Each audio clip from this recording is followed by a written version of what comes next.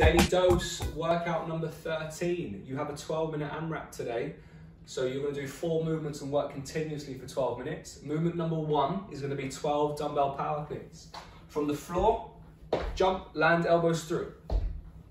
As soon as you've completed 12, you're going to move into 20 front rack lunges. If you've got the space, you'll take 20 steps. If not, you'll do these on the spot. As soon as you've completed your 20 walking lunges, place your dumbbells together. You'll burpee one side, jump over your dumbbells, burpee up. You'll do 12, so 6 on each side.